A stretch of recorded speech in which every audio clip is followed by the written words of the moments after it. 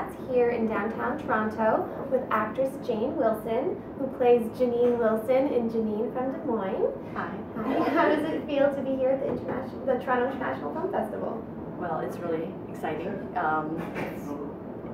You know, kind of seems like a dream sometimes because we were shooting this film on a very low budget, just sort of running around trying to get it done, very low budget, you know, and now here it's just like, oh, it's a beautiful city, a nice hotel, eating out, you know, it's just kind of enjoyable to be here and see how the audiences are responding to it and meet other filmmakers and see their films, and it's just exciting. What was the best part about playing this character? Well, I always describe myself as being kind of an acting nerd. I'm one of those people that I do like to build a character from the ground up and, you know, work on the way they look, the way they talk, the way they walk, you know, and she was a very interesting character to play. And, you know, as much as she's very different from me on the political spectrum, I'm kind of a progressive person. I'm playing somebody who's a little more conservative. I feel like I grew up with women like Janine, and I know women like Janine, and I wanted to be respectful to them, and so it was a fun journey, a fun, sad journey, because she goes through some really trying times in this film. So. When you started developing this film with Grace Lee, is the end result now what you expected it to be, or is it something very different than you first maybe thought? There's a lot of things that happened that we were hoping would happen with the film, and then there was some, you know, incredible surprises that came up along the way, and we had to be very fluid with this film because, you know, when we started it in the spring of 2011, we didn't know where the political climate was going to go, so she had to be sort of interested in everybody, all the candidates, and be just excited about her feelings about her conservative viewpoints, what she wanted from a candidate, and then as the year rolled along and more, there was an attrition rate, they dropped out, some she ended up liking better than others, some, you know, and she got surprised in the end because she started out very much thinking Mitt Romney was not her cup of tea, but as things went along, he came more and more into her purview. So it was just interesting just to have to be fluid like that and have our storyline go with the way history was going, you know. What's at the heart of the story for you?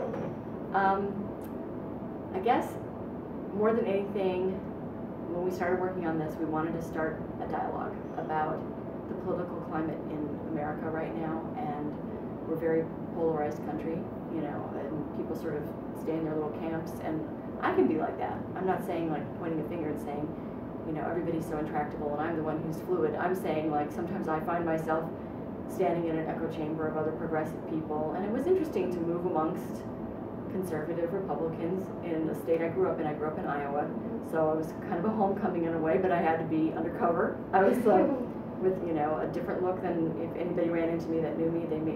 I ran into several people actually I went to high school with, and nobody seemed to recognize me. So it was kind of yeah, it was kind of an odyssey. Let's face it. But you know, I'm somebody who I like to think that I'm open and I'm interested all the time in everybody's point of view. So it was a great experience. A crazy experience, but a great experience. What was a typical day like for you? I'm sure they varied greatly, but in general, I mean, how did you kind of prep in the morning with the character and then go out? Well, like I'll give you a good example. When we were towards the end of our filming, the last thing remote that we filmed in Iowa was a lot of stuff to do with the Caucasus. We had to cover a lot of territory very quickly.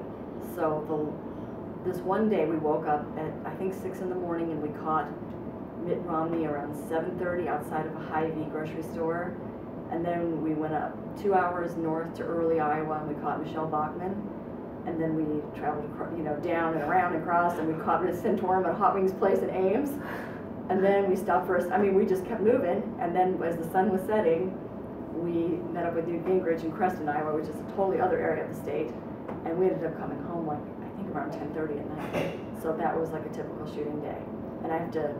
You know, I get a break when we're traveling, but otherwise I'm in character all day long. So it's crazy. I mean, there's no other way to describe it. Any actor who's watching this is like, oh, I see, you just stayed in character for 12 hours. You know, 13 hours or whatever, except when we were traveling. It was crazy. And what are your hopes for the film in the future?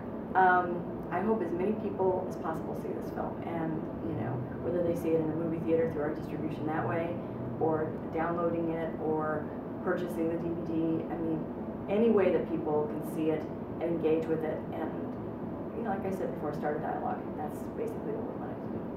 And where's the best place to find out more information on Janine from Des Moines online? I would say go to www.JANEANEFROMDESMOINES.com or JANEANEMovie.com, or you can even check out the Tiff website because they have a wonderful thing about the movie as well. Thank you so much, Jane. Congratulations, and enjoy the rest of the festival. Thanks a bunch. Thank you. I'm Katie Uhlmann reporting for Katie Chats here in downtown Toronto.